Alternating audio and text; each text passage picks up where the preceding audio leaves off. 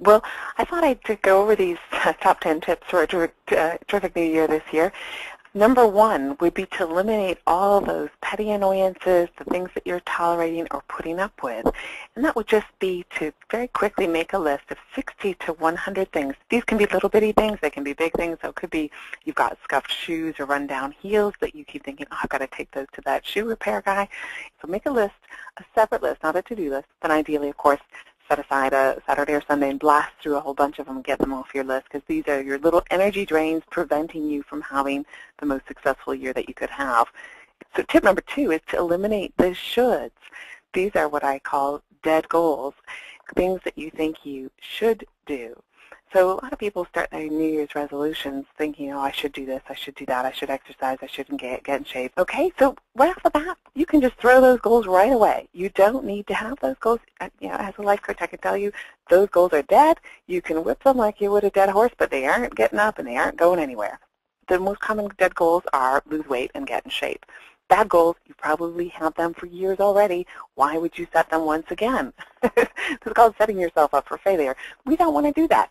So instead, pick a goal that really excites you and motivates you. If you do want to get in shape and lose weight, don't pick that as a goal. Pick something that will have that as an end result.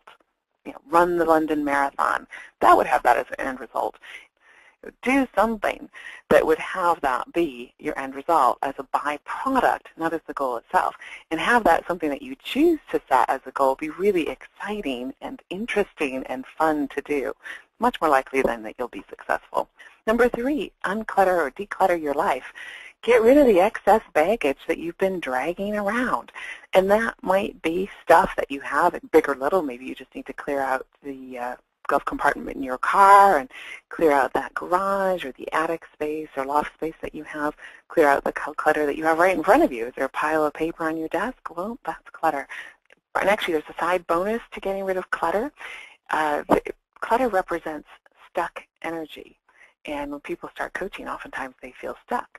It's really funny because you're actually creating the space for new and better opportunities or people or things to come into your life. Number four is be an instant billionaire. This is a really fun one. You just get out a blank piece of paper and just pretend that somebody's just handed you a check. You've won the lottery for $1 billion. I know it's not real, but pretend it is. Humor me. Get your pencil out and write down as many things as you would go, do, be, and have now that you're a billionaire. And it can be goofy stuff like you go out and buy a Ferrari or something. And it can be, more serious stuff. Well, say I wouldn't do this job, I would do a different job. I would do something that I find enjoying and rewardable and fun. So write that stuff down. It expands our thinking because it's thinking about what's possible.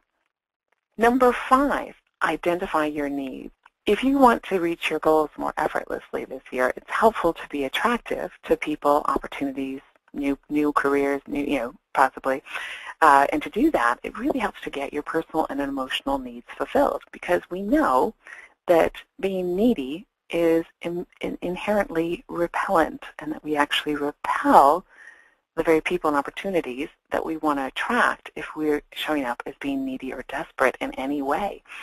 And yet, if I just tapped you on the shoulder and said, hi, what are your top 4 personal and emotional needs? I bet you wouldn't be able to answer me. But it's a very good idea to know what your needs are, because if you don't know what your needs are, how are you going to get them fulfilled? And if your needs are unfulfilled, you're going to be unattractive at some level and pushing away the people and opportunities, possibly job opportunities as well, that you most want. So worth taking a look at your needs. How do you do that? We have a quiz called the Emotional Index Quiz. It's free on lifecoach.com. You take it. It takes 20 minutes, so you've got to commit 20 minutes to this, but it will tell you what your top 4 personal and emotional needs are at the end of the quiz. Useful stuff. Number 6, strengthen your strengths. One of my big complaints with the corporate world is oftentimes they focus on weaknesses. Okay, you get your review at the end of the year and they say, all right, these are your weaknesses, this is what you need to develop. Well, that's all right, but why not say, these are your strengths, let's really have you get good at these strengths. So it's really much easier to become masterful at something that we're already pretty good at. And mastery usually pays well and is rewarded, and we value mastery. Becoming mediocre, which is being good at things you're not naturally good at, is very hard to do. First of all, it's hard to get good at something we're not naturally good at. Let's strengthen your strengths instead. Number 7, do what you love. Now, sometimes when we do what we love, we don't always get paid for it, but you should still do it anyway. You know, sometimes you might love playing golf or doing ballroom dancing, but you'll never, be good enough or would want to even be good enough to do that as a profession or a career. You still need to do that and do that this year. Why? Doing what you love gives you energy. It energizes you. It doesn't matter what it is. Doing what you love regularly, and ideally you want something that you can do every week, that will charge you up. It will fuel you and energize you so that you have the energy to do your job well and to do you look after your family and everything else. Now, the ideal situation is to do what you love for your work. So, well worth working on figuring that out. And if you're not happy in your work, what are you doing wasting your life? Come on, get a new career. Number 8, design your ideal life. This is where sometimes people get it wrong. They focus so much on their work and they go, I've got to get this job, I've got to get this money, and then I can live my life. Well, actually, why not figure out what your ideal life is first and then orient your work so that it supports your ideal life? So much easier. So if you find the ideal thing is to find a job that's a match to your core values, that's the stuff that you would be doing even if you were a billionaire. So what would you do anyway, even if money was not the issue? So start with that, then figure out the career that will support your ideal life. Number 9, attract what you want without really trying. Okay, and to do that, having worked on some of this other stuff will all help you be more attractive because you've basically done a couple of things. You've gotten rid of the things that were draining your energy by doing the first 3 tips. And number 5, by identifying your needs, you'll be much more attractive to potential opportunities. You think about it, 2 people going for the same job.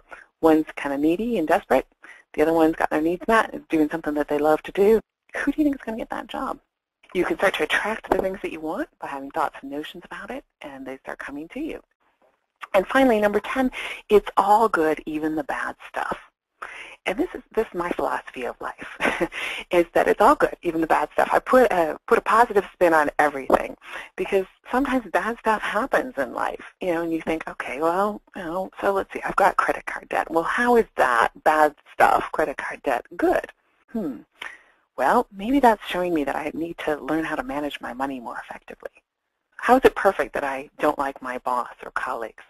Well, maybe I need to learn how to manage my boss more effectively or how to work more effectively with my colleagues and perfect this current job so that the next job won't be like this. Or maybe it's time to leave this job and find work that I really enjoy. So if you start looking at what's the good thing in this, and maybe that bad thing is the prompt for you to take a look at something. The credit card's a prompt to say, yeah, no, I don't want to have this. I want to be financially secure and free. So that's a good thing, isn't it? So you can turn all this bad stuff into an opportunity to learn. You can turn any adversity into a challenge that will make you stronger and better and fitter as a human being. So that's what I can say. It is all good, even the bad stuff. So that's my quick top 10 tips, and you can use these tips year after year and start orienting your life around what you love to do.